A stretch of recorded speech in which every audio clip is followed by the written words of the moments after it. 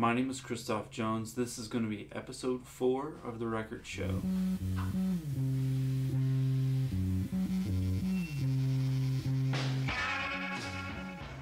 I remember seeing Brandon at first at a work thing. Basically, I was in his place of work kind of as a guest, and I noticed that he had a typo negative tattoo. I think that was the first thing I noticed about him, and that kind of spurred conversation, and we just started talking about music. I mean, it's the same thing as like the band t-shirt thing. If you see somebody with a band t-shirt of a band you recognize, maybe it's not your favorite band, but you know they get it. So anyway, Brandon and I have just had this like kind of cool long distance relationship. Facebook, Instagram, MySpace, farmersonly.com kind of friendship where we just talk through the internet. And I'm petting my dog. So if it looks like I'm doing weird stuff with my hands, it's because of my puppy. Anyway, so stop. So anyway, yeah, I knew Brandon had a different musical taste than I did. We like some similar bands, but in general, he likes the most extreme kind of music that you can like, and I like that. To me, I want to know why people like what they like, and especially when it comes to like collecting records. There are some albums that are like kind of no-brainers. Everyone should have as a record collector, and then there's others where you're like, does that even sound good on record? But it doesn't matter because it's about what your ears hear. I mean, there's no right answer. Like, no one's exactly right about what they listen to and why they listen to it. All right, so I'm here with Brandon Morgan, and we're in his listening room, his blue cave. What do you call it? Do you have a room? I don't have a name for it. I wouldn't. This was the color when we moved in. Yeah. I want to paint it like gray or black or something. Yeah. But I could see you going gray or black. Yeah. You started collecting records about how long ago?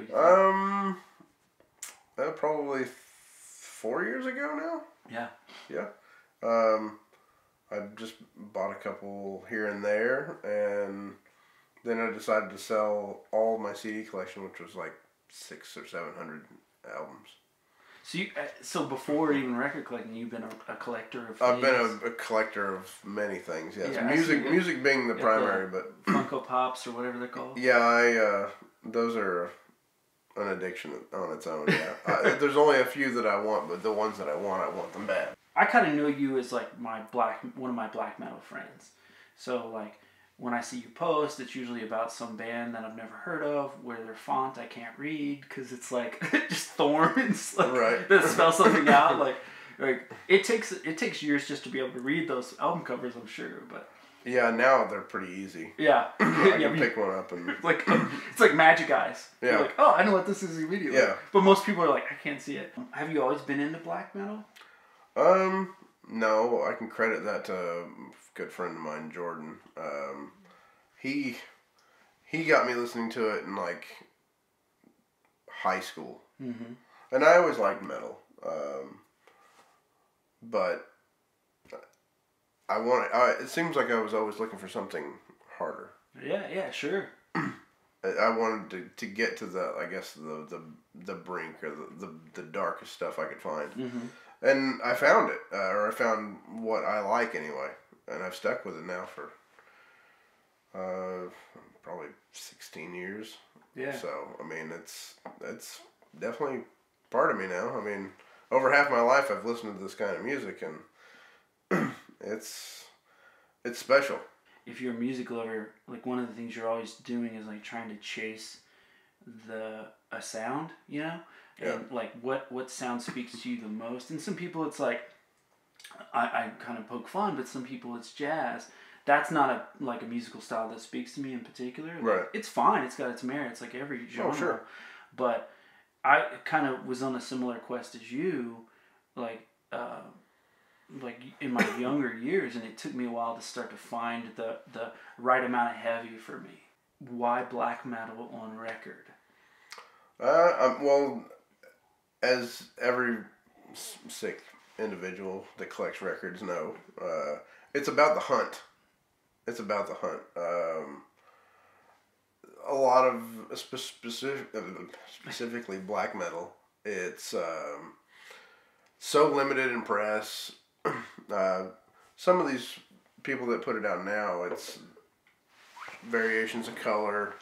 I don't know, and it's awesome to have those particular albums and that artwork in such a large size. I mean, I think that's the whole aesthetic thing behind it is it's beautiful, but at the same time, it's carnal. It's just like outspoken. Mm. So it's that, and I mean the records black metal in particular has gotten me to the point to where you can go and focus on a band and then figure out if they've been in other bands. You can do a lot of research and as far as that goes. So that's been really cool to find out old bands that these members have been in and check that out. And even some of them have like gone away from the scene for a long time and they've actually come back. Mm-hmm. And so you're starting to see some of that, and it's refreshing. Like, where do you predominantly buy most of your records? 90% of it's online. Yeah. I mean, well, I'd probably say 95% of it. Mm-hmm. Not. I'll occasionally get a couple if I'm like at a show or if I go out of town. I do go to Mills. Mills is great because it's one of the few places that they have like a heavy section. Yeah. You know, and it's just labeled heavy, and it's like, I mean, a little bit of everything. Well, and even Love Garden. Love Garden, yeah. And they're fantastic. Yeah, absolutely. But that's pretty far away for us, you know. Exactly. Yeah. It's 3 hours minimum. Yeah. I hate when you find something that you really want, where you're just like, oh my God, I gotta spend how much on this? Yeah. Well, and see, that's the bad part, is that there's just some, it doesn't matter what it costs. If I can get it, I'll get it. Mm-hmm. Oh, really? Yeah, it doesn't matter. If you don't mind me asking, what's the most you've spent on a single record? On a single record? Uh-huh. Lurker of Chalice. It's Rest from Leviathan. Mm-hmm. He did an ambient black metal record, and I bought this December. Mm-hmm. Paid $120 for this one. Mm-hmm. What is your prized possession in your collection? It's Mayhem de Mysterious. Uh-huh. It's a repress. It's nothing special about the press, but it's the fact that it's signed by everyone that's still around in the band. Yeah. Two of them are going to be unobtainable because one lives in France and one lives in Norway. So they don't tour ever. Mm-hmm. If I could get that signed, I mean, that thing would be sealed in glass forever. What else is do you have as a kind of a prized possession? Or do you have a grail that you've been hunting for years that you were able to find? Well, I recently got the Carpenter Brute trilogy. It's their 3 EPs pressed on. This is the 3rd press, and I'm gonna pretend like I've even heard of that. So no, like the band is Carpenter Brute. Yeah. It's not anything in particular. Like, it's no black metal at all. This is electro. Oh, okay, cool. Were you kind of gothy before you got into black stuff? Real black hard. Stuff. That's the weirdest way to describe. Like, I hate to just say black metal, but you get it's a genre to itself. But there's so many subs of black metal. But exactly, yeah. Well, the reason I ask about it is because the one thing, I think when we first met, one of the first things I remember is that you have that Typo Negative tattoo. Yeah. And I remember kind of connecting with you about that. That might have not been the first conversations we had. No, but you're pretty hit on with what you're talking about, yeah. Yeah, really big into the goth stuff. Mm-hmm. Well, because when you say electronic, that to me lends itself to more of a gothy feel, mm-hmm. Not clubby or anything, but and you like Manson a lot, and obviously that's fairly gothy. Typo is pretty gothy. Yeah. Terry Reid. No, I'm blank faced. I don't know. All right. Had no idea who the artist was until Rob Zombie put out The Devil's Rejects. Okay. That soundtrack is probably my favorite movie soundtrack ever. Oh, really? I need to revisit it. It's been a really long time. And the reason why, just the area that I grew up in Arkansas. Mm-hmm. Obviously, a lot of southern rock, a lot of country. I look it up online, and I'm like, who the hell's this Terry Reid guy? And so I YouTube it. And I'm like, man, those are the songs that I remember from the movie, but I want to get them. So I look them up on Discogs. And heartbroken. It was only pressed back in 1974 on ABC Records, which is now defunct 40 years. Yeah. They've never repressed it.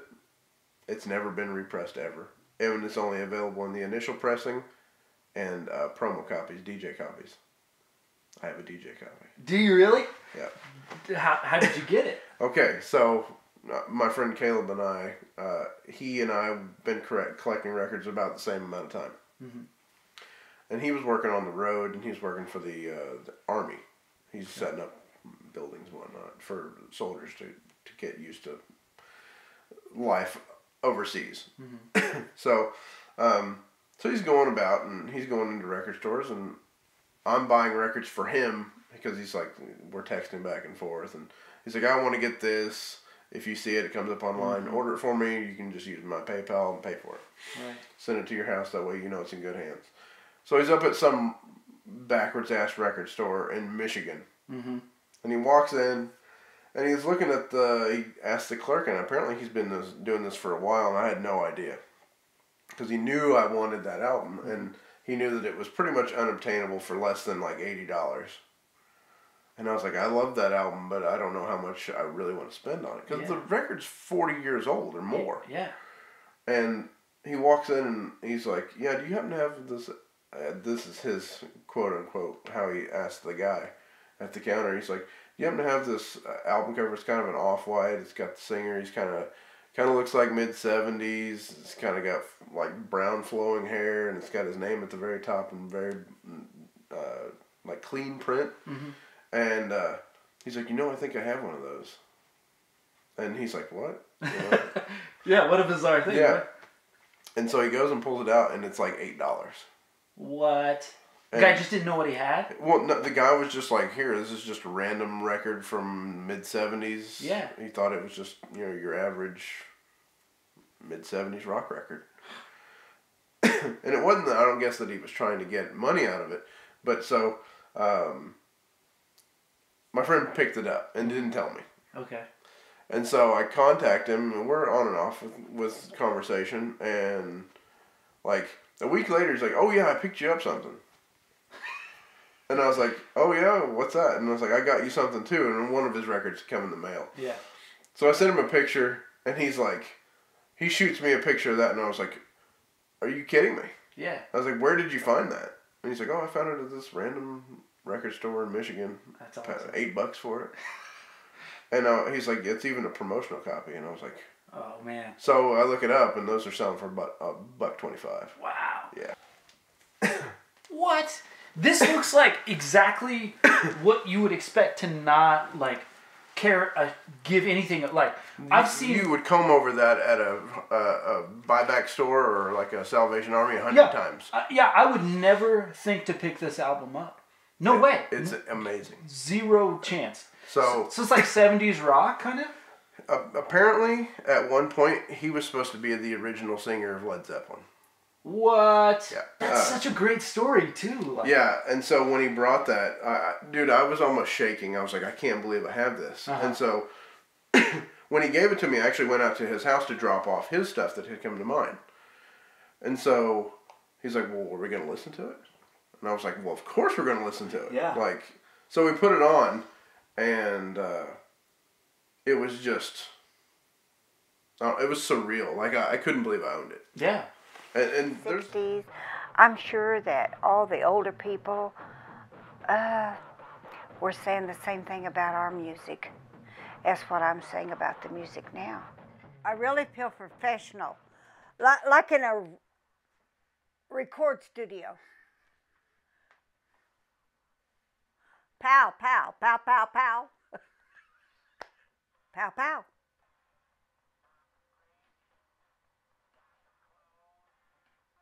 He's got a lot of things.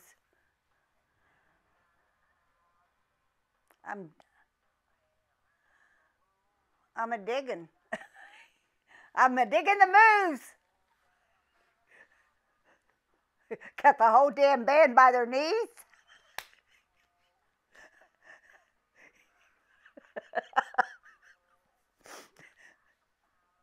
Got the powder. Got the gun.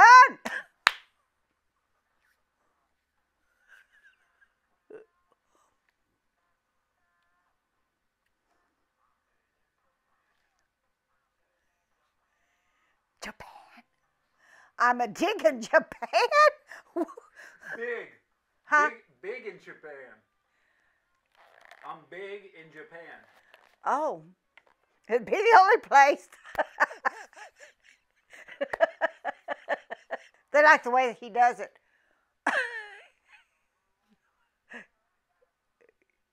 Got the moves. Got the whole on their knees. I think this song would be easy to dance to because I'm digging Japan. Because you know what I think it'd be easy to dance to? You wouldn't have to worry about the words because they go over and over and he just puts a different ending on them. But I think it would be. I can see dancing to it. And I really like it. It's more, it's not as noisy. Not that I could understand it, but pow, pow, pow, pow. That's why he's a digging Japan. Pow, pow, pow, pow. Oh, big. I thought he was digging. Oh, I liked him. Yeah, I liked him. I could understand him. I liked him. I thought I could understand him. He has a good, his band is not so noisy. And I like that part about him.